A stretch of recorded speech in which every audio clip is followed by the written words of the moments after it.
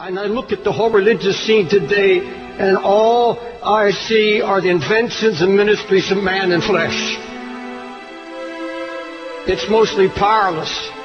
It has no impact on the world. And I see more of the world coming into the church and impacting the church rather than the church impacting the world. I see the music taking over the house of God. I see entertainment taking over the house of God. An obsession with entertainment in God's house, a hatred of correction and a hatred of reproof. Nobody wants to hear it anymore. Whatever happened to anguish in the house of God? Whatever happened to anguish in the ministry? It's a word you don't hear in this pampered age. You don't hear it. Anguish means extreme pain and distress. The emotion so stirred that it becomes painful. Acute, deeply felt inner pain because of conditions about you, in you or around you. Anguish, deep pain, deep sorrow, agony of God's heart. We've held on to our religious rhetoric and our revival talk, but we've become so passive. All true passion is born out of anguish. All true passion for Christ comes out of a baptism of anguish.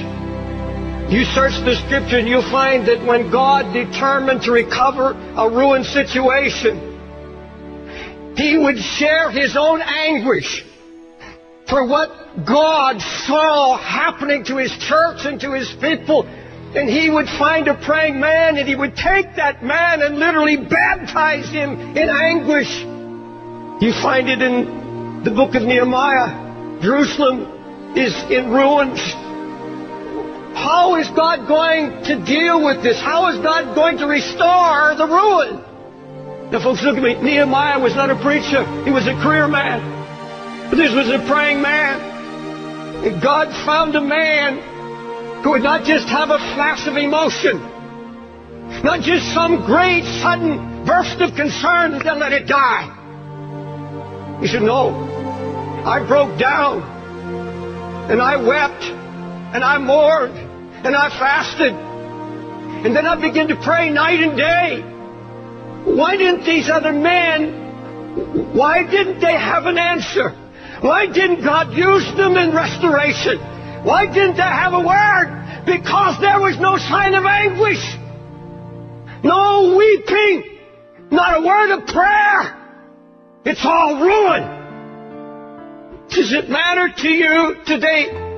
Does it matter to you at all that God's spiritual Jerusalem, the church, is now married to the world? That there's such a coldness sweeping the land? Closer than that, does it matter about the Jerusalem that's in our own hearts?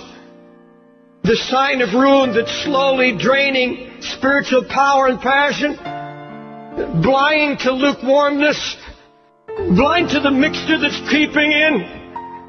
That's all the devil wants to do, is get the fight out of you and kill it. So you won't labor in prayer anymore. You won't weep before God anymore. You can sit and watch television and your family go to hell. Let me ask you, is what I just said convicted you at all? There's a great difference between anguish and concern.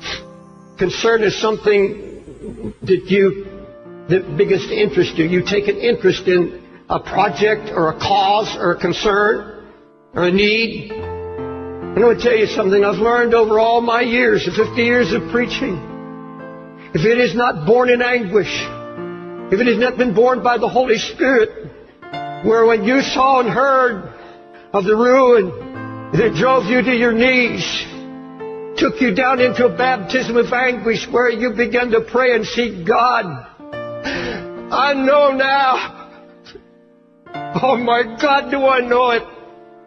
Until I'm in agony, until I have been anguished over it, and all our projects, all our ministries, everything we do, where are the Sunday school teachers that weep over kids they know are not hearing and they're going to hell. You see, a true prayer life begins at the place of anguish. You see, if you set your heart to pray, God's going to come and start sharing His heart with you. Your heart begins to cry out, oh God, your name is being blasphemed. The Holy Spirit's being mocked. The enemy is out trying to destroy the testimony of the Lord's faithfulness, and something has to be done. There's going to be no renewal, no revival, no awakening until we're willing to let Him once again break us. Folks, it's getting late and it's getting serious. Please don't tell me you're concerned when you're spending hours in front of internet or television. Come on. Lord, there's some need to get this altar and confess, I am not what I was. I am not where I'm supposed to be. God, I don't have your heart or your burden. I wanted it easy. Didn't want to be happy. But Lord, true joy comes. True joy comes out of anguish. There's nothing of the flesh will give you joy. I don't care how much money, I don't care what kind of new house. There is absolutely nothing physical can give you joy. It's only what is accomplished by the Holy Spirit when you obey Him and take on His heart. Build the walls around your family. Build the walls around your own heart. Make you strong and impregnable against the enemy. God, that's what we desire.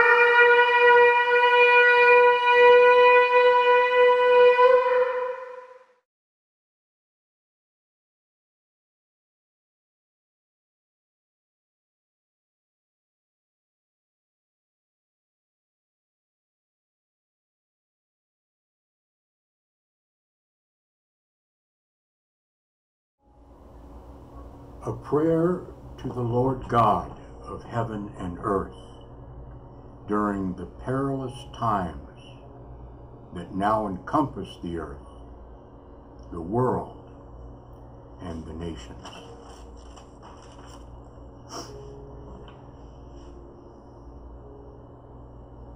O Lord God, Jehovah, Jehovah, Yahweh,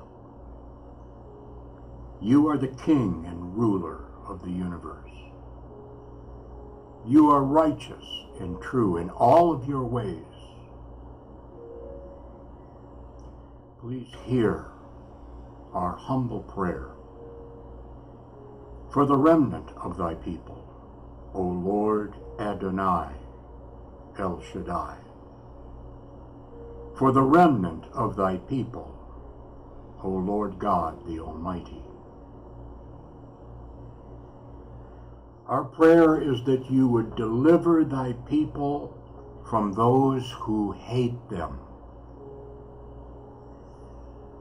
Deliver the remnant of thy people, both Jew and Gentile, that are born of thy Spirit, O Lord. Deliver them from the hand of those that hate them. Deliver them from the evil one. Deliver us from the evil one. Deliver thy people, we pray, and bring them into the fullness of thy kingdom and thy glory. O Lord God, Almighty El Gibor, please hear us. O Lord our God, we confess that we have sinned against thee. We have not sought thee, nor honored thee as we ought. Truly many have come in your name and have deceived many. But you, O Lord God, Jehovah, Yahweh, you only allow deception to come upon those who do not obey or truly honor you. You have promised to preserve thy people, even in the midst of many judgments and calamities. O save us and deliver us for thy name's sake, O Lord Yeshua. O Lord Yeshua, King and wonderful Messiah, Redeemer. You are the King and the wonderful Messiah, Redeemer. Please show us your great mercy and your mighty deliverance in the midst of this wicked, evil, violent, perverse, and untoward, proud, and stubborn generation. Deliver us in the midst of this wicked, evil, violent, perverse, and untoward, proud generation. All this we pray in the name of the Most High and Heavenly and Earthly King, Messiah, the Lord Yeshua, the Lord Jesus Christ, King of Kings and the Lord of Lords. In his name we pray. Amen.